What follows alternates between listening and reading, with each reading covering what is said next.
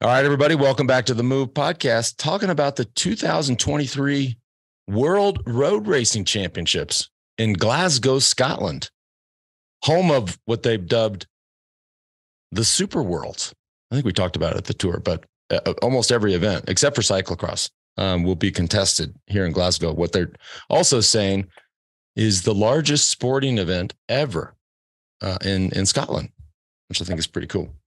Fantastic win by Mathieu van der Poel. We're going to break down all the action, and Johan has an opportunity to come at us over something that he said.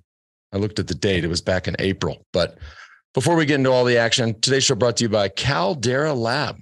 Now, we all know first impressions matter. If you're not taking care of your skin, that's going to be the first thing someone notices and instantly either thinks you're way older than you are, or just don't care about your appearance, like George. Show them that you do and make a great first impression. Now, here's a question. Johan, do you brush your teeth at night before you go to bed? Of course. JB? Yeah, of course.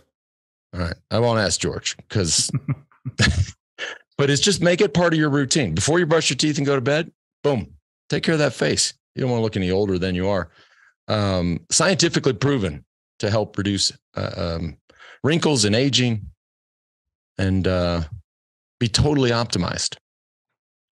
Special offer for our listeners. Head on over to calderalab.com/themove. Again, calderalab.com/themove. You get 20% off and you get to look younger. Also today brought to you by Ventum. This is our go-to whip, whether it's on the road, the NS1, on the gravel. George went for a gravel ride today. He's going to tell us about that because he had a fun little experiment, which I actually think is, I'm going to try what you tried today, George, but save it for the show because pretty interesting. Their all-new GS1 is now available in the minted colorway, built exclusively with SRAM Apex AXS, all for just $2,999. By the way, only $2,999. It's a killer deal because it is actually the same carbon frame that you get on the higher end specs.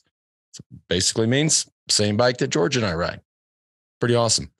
They're also making great content. If you want to feel inspired, get out there and hammer, head on over to their socials, either Instagram or YouTube. That stuff is at Ventum Racing. You also get 10% off when you use the code WEDO over at checkout at ventumracing.com/themove. I can do the math on that. A badass gravel bike for $3,000. Use that code. You get 10%. Look, keeps coming down. Also today brought to you by HVMN. HVMN launched the world's first drinkable ketone in 2017. Ketone IQ is their latest innovation on ketones with improved effectiveness, taste, and cost. Ketone IQ also delivers clean fuel that can cross the blood-brain barrier, supplying your brain and body sustained energy, focus, and sharpness. You can save 30% off your first subscription order of Ketone IQ at hvmn.com/themove. Again, that's hvmn.com/themove. Speaking of HVMN, y'all know this, but the audience doesn't. Maybe they do if they were watching the pay-per-view. I went to Dallas last night with my son to watch the Jake Paul Nate Diaz boxing match. And I was, of course, Jake and Jeffrey Wu are co-founders of HVMN. So we were all part of that process. I got to say, I was impressed. This Jake Paul's a fucking beast. Straight up. That's amazing. He won the fight. He beat Diaz, and we hung with both those guys, both Diaz and Jake after the fight. But the thing I like about it is and it was wild when he walked in. I thought this he's like got all these fans and all these followers and all this shit. He walks out, and I mean, this place, I was like, holy cow, like 95% of the people in here are booing him. It was insane. Oh. But he ended up winning the fight. But what I love about it is, we're doing the exact same thing, right? We're creating content. We're sitting here doing podcasts. A bunch of people are listening. I like him. He epitomizes forward, never straight. He just kept his head down and kept working, and he's a badass. And by all accounts, I've not trained with him, although I would love to. He trains his ass off. Like this isn't YouTube, right? He really, really trains and tries. You hung out with him before the fight or after the fight? No, not before. I wouldn't get in anybody's way before the fight. But how beat up were they? Were they pretty messed up or not so bad? Diaz was a little nicked up, but we were just sitting there waiting for Jake, and Diaz walks by, and one of his guys like, dude, that's Lance Armstrong. He's like, come say hi to Nate. And I was like, okay. So we were, it was cool. Anyways, let's talk about the World Championships. 271 kilometers. Oh, it's a long way. It's 160 miles. And y'all know I nerd out on vertical stuff. So 11,000 vertical feet of climbing. Which is, we can get in more too about the circuit because I know we all have thoughts. But Mathieu van der Poel and Johan, listen, I know you're sitting there just, yeah, look at him. Look at him. Just wringing his hands. But look, these two riders, actually that final group, as I told y'all in the pre-meeting or the pre-show, was to me sort of the Mount Rushmore of the current classics crop with Mathieu van der Poel, Wout van Aert, Tadej Pogačar, and Mads Pedersen. But it came to Mathieu van der Poel. The guy just, man, he didn't have a good tour. He looked like something was off. Maybe there was talk about an illness or just a minor sickness that he couldn't shake. But holy moly, today was the day. First rider to ever win the cyclocross worlds and the road worlds, not just in 1 year, but ever. Yeah. And I know I keep saying the last thing. The Dutch, which, believe it or not, I mean, this is a true, in terms of countries, it is a cycling powerhouse. They have not won the World Road Championships since Joop Zoetemelk won it in 1985. I mean, that's almost as long ago as 1993. See what I did there? Yes. Yeah. It's the same amount of years as the French never won the Tour since 1985. That's easier to, as far as I'm concerned, that's easier to believe. They just haven't had the talent. But the Dutch, yeah. Give us your take, your thoughts, high level thoughts. Well, I mean, first of all, I think we have to break down the course in two parts. The first part, not very interesting. 120K, 130K. We had that strike, a 55-minute break. That's something difficult to deal with. But the race really starts when you get to the circuit, right? And that circuit has been studied, and I've counted 44 90-degree turns per circuit. 40. Come on. Yeah. So that's 440 turns. This circuit, I mean, if you look at Van der Poel and Van Aert, and here again, I'm going to say what I said in April. I think personally that Van der Poel is a tiny bit better bike handler than Wout van Aert, turning in the turns. But if you think about it, like that's, if these guys, let's say they're both on the same level, right? In terms of bike skills, they easily take 0.5 seconds per turn on the rest, just by going normally on their bike. And that's 120 seconds. No, wait, but no, sorry, 220 seconds. 0.5 seconds per turn. Anyways, you add up all the turns. Yeah, that's some quick math. Yeah. And this is just, Johan, this is probably a good time for us to play your opinion on the rivalry. I mean, it really is. And you can see it, the rivalry between Mathieu van der Poel and Wout van Aert. So this is your chance. Here we go. Play it away. This was from back in April. Yeah. Van der Poel won already 2 times the Tour of Flanders, and he was 2 times second, and now he won Paris-Roubaix. Wout van Aert has not won either of them. In my opinion, Mathieu van der Poel is born a bigger talent. He's more of a winner, more of a killer. No. This is that's my opinion. Stop. You have to stop. Did you not watch? Did you not watch the Tour de France the last couple of years? Johan, alsjeblieft. You guys don't let me finish my sentence. Yeah, Johan, what the fuck do you want us to say? Right? You're the one who's always right about these things, anyways. So that's congratulations. You were right yet again. No, I mean it's not about being right or wrong. It's about I just think, listen, and Van Aert is an amazing rider. The quality, of course. I just think that the quality of him as a rider is not being translated in results. If you look at today, Van Aert this year has only won 2 races. Only 2 races the whole year. And he's such an amazing rider. He has won 1 monument, right? Milan-San Remo, during the COVID, when Milan-San Remo was in the fall. In the meantime, Van der Poel has won 2 times the Tour of Flanders, Milan-San Remo, Paris-Roubaix, is now world champion. The guy is a killer. That's what I wanted to say with, I'm not saying that the one is better than the other. They're very equal. And the proof is there again. Once again, first and second. But for some reason, I'm seeing Van Aert a lot of times in second and Van der Poel a lot of times in first. Let's not forget, Johan. I mean, Jacob, guys, the lead up, the build up to the World Championships was a lot different between these two. I mean, Van Aert was the workhorse for Team Jumbo. For Jonas, had to go in every day, everything he had, barely make it to the finish line, where Van der Poel maybe was dealing with a little bit of illness, but essentially was training through the Tour de France. That's true. Came to the World Championships in peak form. So I think the build-up, it's not quite fair to say he's better because of this, because I think the build-up was a lot different. Yeah, but it's true. I mean, and Van der Poel definitely, I mean, he did struggle with some illness during the Tour, but I've heard inside stories that in the Gruppetto, in the mountain stages, that he was doing his own thing and he was basically doing interval trainings on the climbs. In the Gruppetto. Don't you think that favored Wout van Aert to get that early break from the Tour to go home because of the newborn?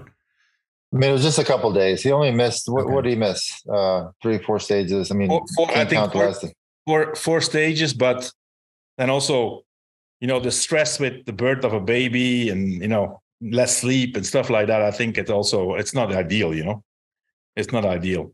And he fully admitted I saw his interview. He said, I just couldn't follow. I mean, he was, I think, there for a few seconds and he just couldn't follow the wheel. That's how strong he was. By the way, can I just say one thing? Like Mathieu van der Poel's calls his girlfriend after the stage. She's like, how was the stage? He's like, it was a great workout. Did some intervals. Did some big sign some work. Autographs. Yeah. Just I stopped and then chased back up just to do some work. That's well, as Johan mentioned in Outcomes yesterday, he and Spencer broke down this race almost to perfection of how it was going to play out. And you specifically said, Johan had calculated that Van der Poel will be able to gain half a second on every one of these corners. And that's where the handling comes into play. Does that? It's not only it's not only that. When you're that good at cornering, you don't have to spend as much energy in positioning, because that a lot of times you can move up 10, 15, 20 spots for free without even trying, just by taking your line because you are so confident in your cornering ability. But one thing that really stood out to me was Van der Poel hit the best in the first 180 kilometers. We barely saw him, where we saw guys like Mads Pedersen, we saw Pogačar, we saw Van Aert at the front going with every move. Van der Poel, you barely saw him do anything until it really, really mattered. Yeah, that's right. And that's what you have to do, is just risk losing the race because perhaps you miss a move or you're in the wrong position, stuck behind a crash or in a crash. You got to risk it and save it. I thought it was interesting is what he said also after the race, when he went, it was planned. He felt already that he was still strong and that the other guys were fading. So that was not just a try. That was just, attacking and going for it. And you could see clearly, we could see that Pogačar was starting to be a little bit less. Pedersen had done a lot of work, and when Van Aert tried to follow, all of a sudden he had to sit down, and Van der Poel did not sit down once until past the crest of that climb, and he was gone. He was gone. And so, Johan, that's definitely a feeling you have. You're with Van Aert, you're with Pedersen, you're with Pogačar, and you're not closing the gap down to Bettiol as quickly as you think you would. I mean, they hung at like 20, 30 seconds for quite a while. Mm-hmm. So somebody like Van der Poel has got those legs going, wait, why are we not closing the gap? He can close it, but he's not going to show them that he can close it that easily. Obviously, he doesn't want them to know. But as soon as he got in sight and they hit that climb, there was no hesitation. He was gone. Which with what would you say, 44 corners per lap? It is hard. It's hard to keep somebody in sight. right? With that many corners, they get out of sight, and that the expression. It's it's hard to keep him there. Yeah, even when he crashed. I mean, when he crashed. I think we should definitely talk about that. That's of course a big. But when he crashed, he had about 30 seconds, and not even then did they see him afterwards. Yeah, he was up, obviously, very, very quick. But I would like to know what you guys think about this circuit, guys. Well, but just real quick, Johan, on the crash, because as you're watching and he's clearly riding away, you're like, well, there's only this seems to be over. There's only one thing that can change the outcome, and that's a crash. And of course, he did crash in that right-hander. I was shocked that how quickly he got up. I suppose that's also a nice added benefit of racing when it was raining, because he slid more than impacted. But boy, he got up quick, and I'm sitting here watching going, is there the bike has to be broken or something? Yeah. Of course, it wasn't the bike. It was his right shoe. So his little boa fastening thing that a lot of the shoes these days have just busted right off. And you saw he hit right on the foot, and he had to finish the race. And George, now's probably a good time to tell us about your experiment, but he had a loose shoe and continued to ride away. Yeah, continued to put time on them. And I actually went out for a gravel ride with a couple of buddies right after, and I purposely unloosened my top buckle there on my gravel shoes, and just to feel what it felt like, especially on the steep climbs. And yeah, I mean, your foot's just moving around everywhere. So just imagine 15K to go, and you're 30 seconds ahead of some of the best riders in the world, and your foot's just kind of mushing around. Obviously, it affected the pedal stroke. This guy's a freaking gladiator. I mean, nothing fazed him. He just kept going, putting time on them, and looked like wasn't taking any less chances on the corners. He kept just bombing those descents until 5K to go, which was on the edge. Scary, I know, for all of us. Yeah, on the edge for all of us. Watching that was just incredibly impressive. Okay, so you have questions about the circuits? I don't. Can I go first? Because I don't have strong. Sure. I mean, I watching on TV, and obviously 44 right-hand turn or 90-degree turns per circuit is excessive, and it looked like that as I'm watching. I'm like, this looks like a big criterium, which I don't think is right. But it is what it is, right? And as we said at the top of the show, this is what they've dubbed the Super Worlds. They have all the events there. Of course, you can design the circuit in a large city like Glasgow with less corners. But in some way that they were playing with the hand they were dealt. And the rain didn't help, right? And it was sort of this typical British rain where they would show the breakaway and they'd be getting dumped on rain, and 45 seconds later they show the peloton and it's like almost sunny. I'm like, wait a minute, is this the same race? But I think you have concerns too, Johan, about the condition of the road surfaces. Yeah, I mean, and I think today they were kind of fortunate that it rained only in the last 2 or 3 laps, because if it rains before and you have this whole peloton coming in, this would have been a whole different game. An urban circuit like that, and especially the state of the pavement. There was asphalt, there was concrete, there were flat cobblestones, and then lots of patches and filled up potholes, which I personally think it was World Championship unworthy. I'm going to be wrong because we saw a great race, and the 3 best riders were on the podium, right? That's the thing. But I think if you would ask the riders, including the winner, what they think of this course, they would say this is madness.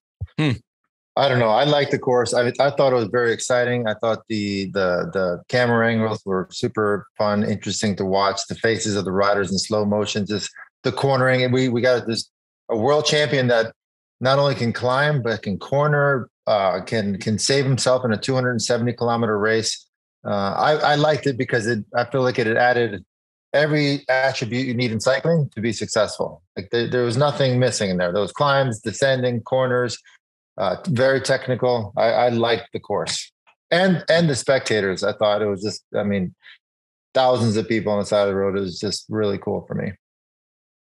Yeah. Okay. A lot of people, a lot of people might not agree with that, but it's just. I think there was a lot of things wrong about the course. For example, and not now that I see here behind me, not these ones, but the fences around the course, the old-fashioned fences with sticking out feet. I mean, you can't have that in the World Championships. That's just, that's from another era. I mean, all I could think watching this course is this is nothing like any stage in a Grand Tour or any one-day classic that they race all year. So it's not similar to anything that suggests they're the best at this discipline. I don't know. I could be wrong. Like it was just like I'm with Lance. It looked like a criterium. It's completely different, JB. First of all, the World Championships, and this is another thing that I think is very strange. If you win this race, you're the world champion. You have this special jersey for a whole year, and it's the only race that you race against your teammates. With countries, and then on top of that, there's no communication in the race. For example, when Van Aert and Pedersen and Pogačar were chasing, they did not know that Van der Poel had crashed. They had no clue. They probably only found out at the finish that he crashed. Yeah, which with radios, that makes it a big difference. Because instantly they would know he crashed. They would know that if they speed up a little bit, they get him back in sight. Then it's a whole different scenario. Perhaps if with radios. I think the Van der Poel of today would not have been brought back with or without radios. No, totally agree. He's so much better. Yeah, agreed.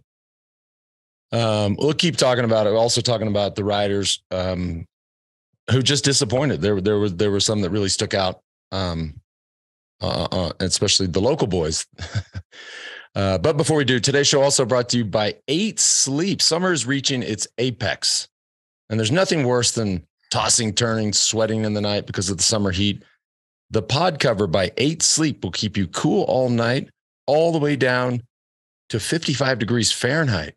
So you wake up fully refreshed. This is particularly important for elite athletes and cyclists because sleeping cool improves deep sleep and overall sleep quality, which enhances the body's recovery. Now, I get sent a lot of these hacks, right? Let's call them hacks. And my wife, by the way, it's our anniversary today. So congratulations, babe.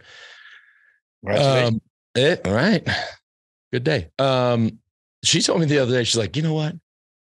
This is actually the coolest thing that anybody's ever, she's not a good sleeper. So she's like, this is the coolest thing that anybody's ever sent you. I was like, well, then why don't you come talk about it on the show?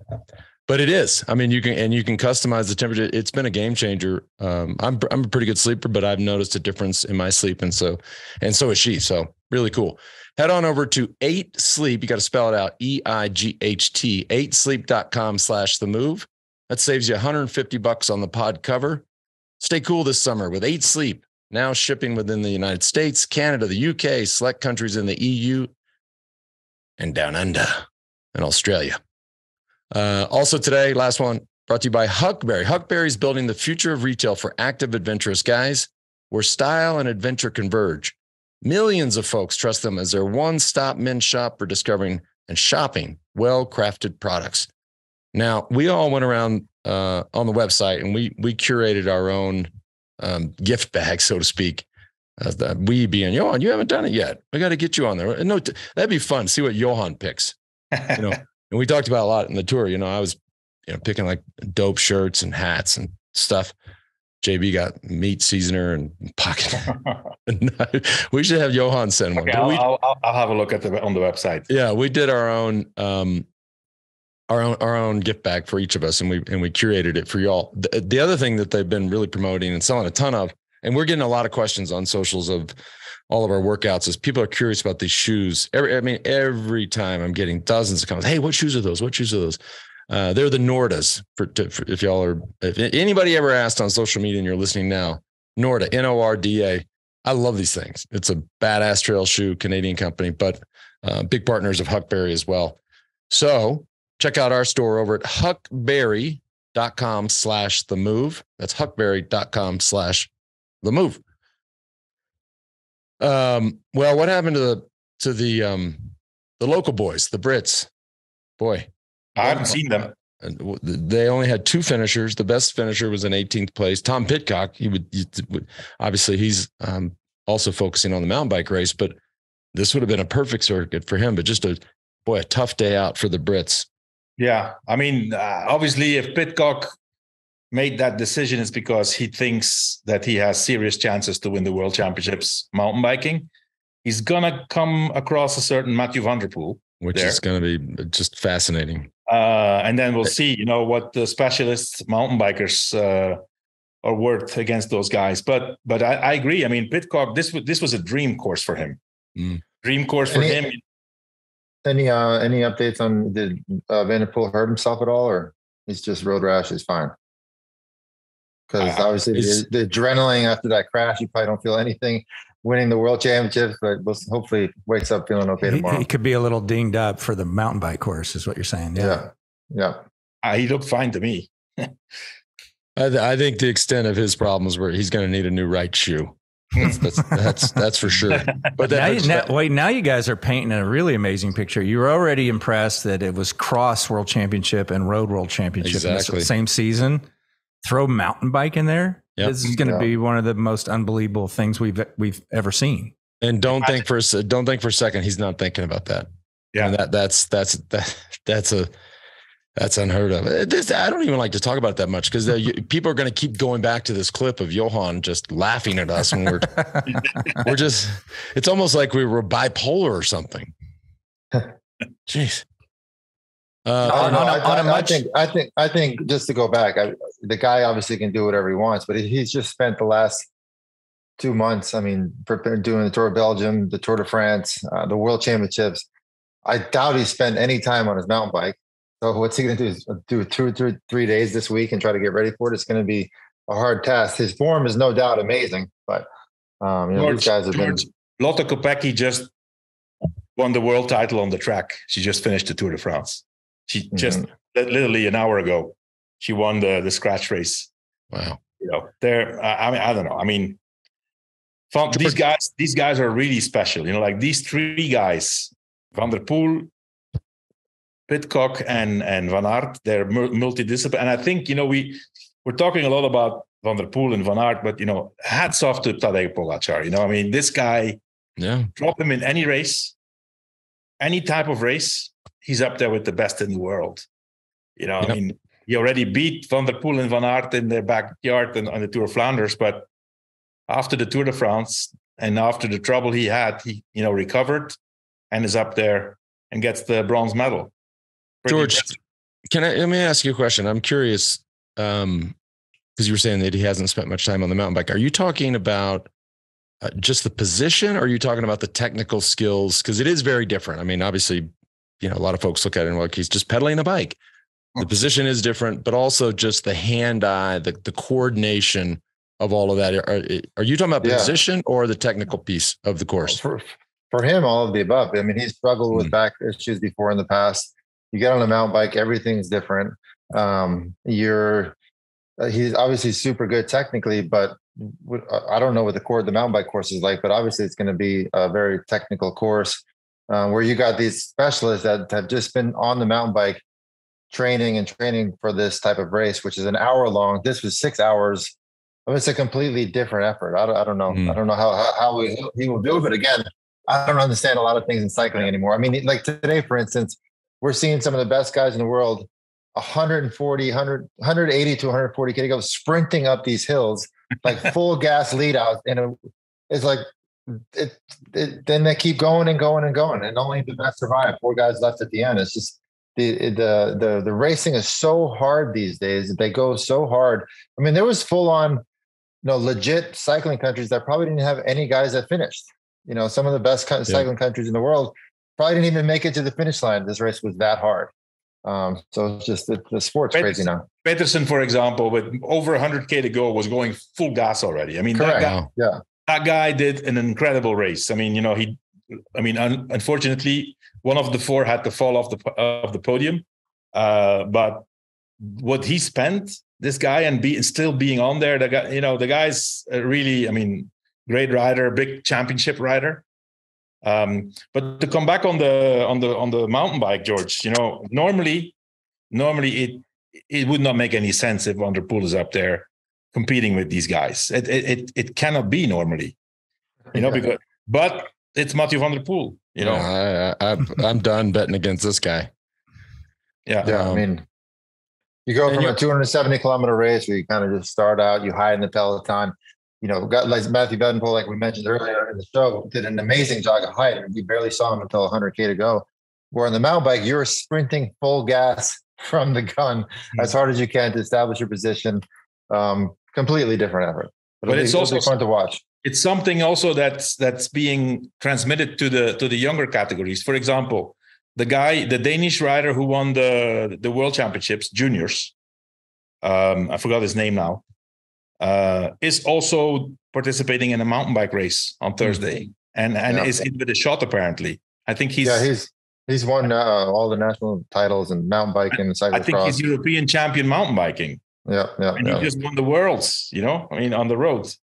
Well, another thing we saw today, which was interesting, is unless you did the Tour de France, you had no chance today. Wow. Like the guys that didn't, it doesn't matter how hard they trained, they could not match the workload that the riders did today. Only the guys that did the Tour were able to be out there. But that's not surprising now, is it? I think the thing that's so different, to your point, George, of just how good the entire peloton, forget the first four, the podium, the Mount Rushmore, but the whole peloton is strong. So if they're all that good and that much better, well, they're going to recover better, right? And we know what it was like to do the late summer classics back in the day. It's very difficult if you didn't do the Tour, but we needed longer to recover. And maybe that's just another one of these things we can throw in the kitty where this is just different. Like 3 week stage race. Okay. I'll chill for a few days and then let's go race the worlds. Yeah, they do got to have, hundreds more resources at their disposal for recovery compared to 20 years ago. Oh yeah. There was a lot of buildup before the race, as there is seemingly, every time you put together a Belgian national team between, how the Belgians decide between Wout van Aert and Remco Evenepoel. Now, Johan, George has these man crushes. I know you have one, right? Your man Remco was just, I think you mentioned he got caught out early and had to kind of claw his way back, but he just didn't have it. No, today. He didn't. No, he didn't. I think on this, first of all, on this course, if you compare his skills towards Van der Poel, Van Aert, even Pogačar, he's nowhere near as technical. He came to the front at some point, but the amount of energy it had cost him already, there was no way. And I think, there was this big controversy that there was too many leaders. And I actually spoke to the Belgian coach 2 days ago, and I said, listen, these things solve themselves. There was this debate about Philipsen. Philipsen has never been in the race, right? So he was already, and then it was clear from after three laps that Van Aert was going to be the leader of the team. But Evenepoel didn't have a good day. On a course like this, I expected this. Let's not forget also that Evenepoel was preparing on the Tourmalet for the Vuelta, because the Vuelta goes to the Tourmalet this year until like 4 days before the World Championships, and he still has the time trial, which I think he will win. By the way, the World Championships time trial. I do need to retract my statement one bit, because I can't believe I didn't mention Tom Skujins, which was a former rider for my team. He did not race the Tour de France, and he ended up getting 5th place, which is an extremely impressive result. Oh, he got 8th place. Okay. But still, he was up there and looking really good throughout the whole day. So clearly he trained really well at home. The other thing you said too in the members meeting beforehand, Johan, which is just hilarious. We discussed that there was this protest, and they had one of these environmental protests. Did I were apparently glued to the road? I was going to say, did I read that they glued themselves to the road? Yeah. How do you do that? It looked like concrete. It was like those, like the construction glue. So I saw some pictures of police guys with a hammer trying to get them from the road. But yeah, what I said, George and Lance, was that 55 minutes of break, and I heard from I read from the Dutch coach Koos Moerenhout that Mathieu van der Poel all of a sudden had a great idea. He went to look for a house and asked those people if he could go to the toilet, and he came out a few pounds lighter. So we're just so we're clear, we're talking about number 2, not number 1. Wait, was that during the protest holdup? During the 55 minutes break, yeah. I mean, this is, and these people probably were like, God, this is so weird. This bike race is coming by, and one of these guys. hopefully they were watching the race and they looked at him and they were like, they knew what he looked like. Like, yeah, this guy came, asked if he could take a shit in our house. Which, by the way, and then like 3 hours later, they turn on the TV. They're like, wait, that's the guy that took a shit in our house. He's the world champion. By the way, and the guy's yelling at his wife, did you flush it?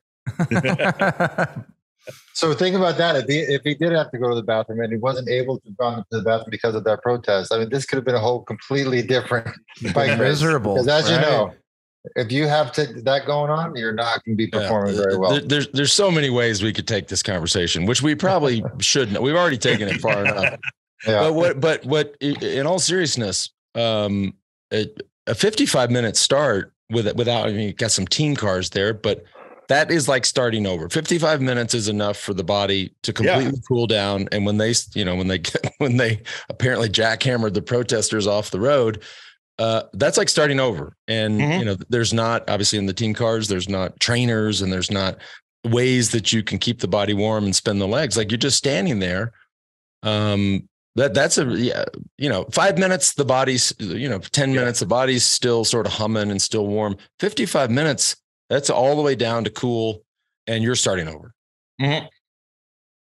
Yeah, that's a long time. That must have been, and also they did, because they stopped but they didn't know when they were going to start again. So, what do? You start to eat, you go sit down. I mean, what do you do? I mean, and luckily it didn't rain. I mean, imagine it would have been raining.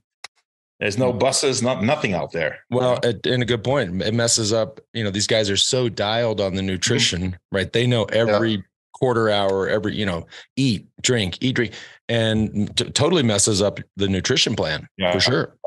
Yeah, absolutely. Probably a better question to ask you guys in a week, but so far, how do you feel about this Super Worlds concept every 4 years? Are you liking it? Is it growing on you? I think it's strange. Between the Tour and the Vuelta, but especially what I find strange is that, like, normally what the World Championships builds up towards the men elite event the last day, right? And now it's done, but we still have 10 days to go in the World Championships. Yeah. Obviously, the calendar comes into place. They have to adapt for the man professionals that they can participate in the Vuelta. The reason why the women's World Championships is later because they just come off the Tour de France. I don't know. I think it must be a logistical nightmare. Yeah. JB, I like it. I kind of like it. And y'all know it takes everything inside of me to approve of anything David Leparchien does. But I think it's cool. And by the way, I did not know. I thought this was just a one and done thing. I did not know that there's talk of scheduling this every 4 years. I think it's cool. I think let's let it play out. And I think it's good. And it also elevates the other events. Like, listen, if you ask me when the BMX World Championships was last year, right? I couldn't tell you when it was, where it was, who won, male or female. Yeah. So I think it elevates a lot of these other events. I approve. I like it. There's pros and cons. What I like, for example, I've been watching some of the track events, and they've integrated the paracyclists into the World Championships track, which is really nice, because normally if that's a separate event, it gets no attention at all, or not the attention it would deserve. Yeah. I think you're right, Lance. I watched downhill, which I've never watched. I watched some women's track, and I watched junior men's road race. Like this, these are three things I've never before paid attention to. So it is good for all disciplines. Yeah, I agree. Yeah. I like it. I think it will be viewed in a very positive light, and we'll see. Yeah. Anything else? Any loose ends to tie up other than Evenepoel's shoe? That's a collectible shoe. I hope he doesn't just discard that, right? Yeah, That's a story. I hope he auctions that off. And a lot of our viewers may not know this, but we always carry spare shoes in our rain bag in the team cars. Just in the very rare instance something like that happens. Obviously, he didn't have time to change shoes, but all the guys will have a spare pair of shoes in their rain bag in the team car. But George, in a world championships like this, the car, first of all, can't get there. Yeah, can't get there. Speaking of that, like these bags with those spare shoes, I've known a rider once. He had spare shoes in his rain bag, and there was no shoe plates on. And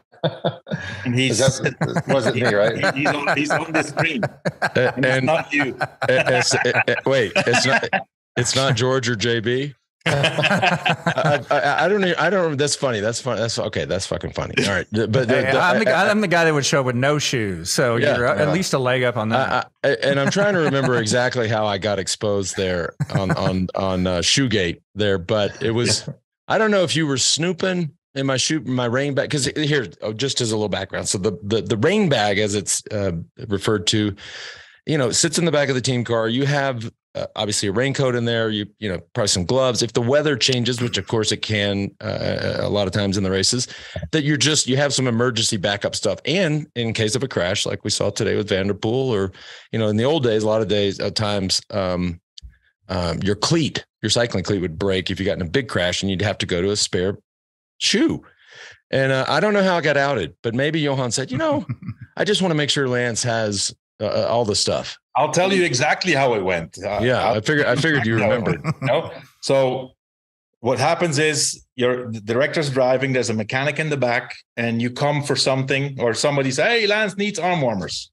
Okay, then the mechanic turns around, gets in the trunk, gets Lance's back, finds the arm warmers, okay, gives them, and then he has this bag, and then, okay, the guy goes back with the arm warmers, Lance, nothing, okay, everything's fine. And then and then the mechanic told me, and it was pink pants, Chris pink pants. Mm-hmm. And he says, hey, Johan, look at this. And you know what I said? Young. Listen, this fucking spare shoes. That was probably some race I was feeling good. I'll just pedal around with my bare foot. I don't mind. that is really, I can just imagine. The mechanic's name is a sweet guy, Chris Van Roosbroek. Who is now a mechanic of Mathieu van der Poel, by the way. See, that's awesome. So we called him Pink Pants because that's the translation from Flemish to English. But I can just see Pink Pants pulling that thing out, going, holy fuck! This guy's won how many tours? What? I mean, you cannot do or that. You can't be a bigger amateur. With this, especially with how much time you guys spent with making sure your spare bike was absolutely perfect. If you needed a spare bike, it was good. If you need a spare pair of shoes without cleats, that wasn't in your defense, Lance. I think it was in the preseason. It was not the tour. No. And you had just changed model shoes, and so I guess you brought 2 new pairs of shoes, and you just put one pair in the rain bag, but. And that's the other thing is it was not because with a used pair of shoes, you would, after time, had there been a cleat on there, you would see where that cleat was. This was the brand new pair. So if I, God forbid, I needed a spare shoe, Pink Pants in the back probably had a cleat in his toolbox. He would have been like, I have no fucking idea where to put this cleat on this shoe. I mean, you guys know I used to pedal right heel out, left heel in. I mean, he'd have handed me this thing. I'd have been like right heel in. It would have been, You would have had no idea how to set them up. God. Yeah. Well, here we are. All right, everybody. Thanks for tuning in. Congratulations to Mathieu van der Poel and to Johan. Yeah. See, it comes back around. Yeah. I knew it. And just makes the mountain bike. I mean, I think to this point we were saying about how the Super Worlds has elevated all of the events. Boy, now everybody has to watch mountain bike. Yeah. World Championships just to see. I mean, it's already been historic. Can he go on and make it even more so? I mean, doing things like this is, if it's never happened before, that tells you it's probably not going to happen for a long time. Mm-hmm. So if he goes and adds the mountain bike world championships, we'll all be gone. And he's got no pressure. I mean, he's road world champion. It's going to be a fun thing for him. And my guess. And he is, and obviously that last four, any of the Mads Pedersen's already been a world champion. Any of those four guys win, I think the cycling community, whether it's the press or the riders or the teams, those are worthy world champions. I mean, we have Mathieu Van Aert. He's going to wear the rainbow jersey for 12 months, and he should. I mean, that he's very worthy. I wonder how many world championship jerseys he has already. You know, I know he won in the juniors. Should we call Spencer? 1 or 2, 5 in the cyclocross, and so that's at least his eighth world championships. Wow. Like I said, a very worthy champion. Yeah, absolutely. And a great representative of the sport. So, all right, let's get out of here. George is, both these guys, George and JB, are headed to the lake. That's right. They're back behind those. It's 105 here. You got to go to the water. If for those watching on YouTube, behind those curtains, behind George is he's in a lake house. It's a view of the lake. Now, mind you, none of us have been. None of us have really been invited, but we're going to end the show on that note. And George is going to go out on the lake, wake surf, just, hit some bars on the lake. Hey, I'll be thinking of the all though. All right. Quick note: I'm taking a couple friends in the move out on the lake. So you may remember when we went to Orlando and our friend Sean Moore hooked us up at the Four Seasons. Yep. His family's in town, and then another friend of the move, Victoria Kramer, who we all met on our show at the 24 Hours of Old Pueblo. Yeah. Which she's in town for some business, and so we're all going to jump on the lake together. Awesome. You're riding around in your daughter's champion wake surf boat, and it's these things are like $200,000. These folks are going to roll up and be like, "Damn, that podcasting thing's pretty cool." looks like it's amazing to me how much boats cost these days. But they're gonna be like, "Damn, dude!" It helps to have a daughter with talent and a hookup. Yeah, yes, it does. All right, everybody. Thanks for tuning in, and we'll chat soon. Okay. Ciao. Ciao, ciao.